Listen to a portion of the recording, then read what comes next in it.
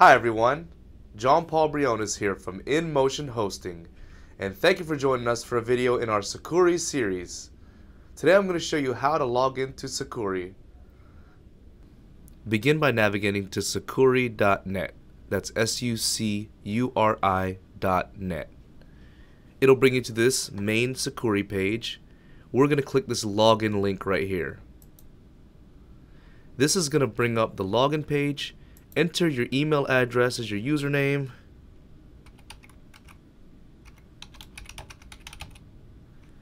And then enter your password. Click the login button once you've entered that. You will then be logged into Sucuri. You should see any websites that you've already added listed here. If not, you can add a site, which we'll cover in a future video.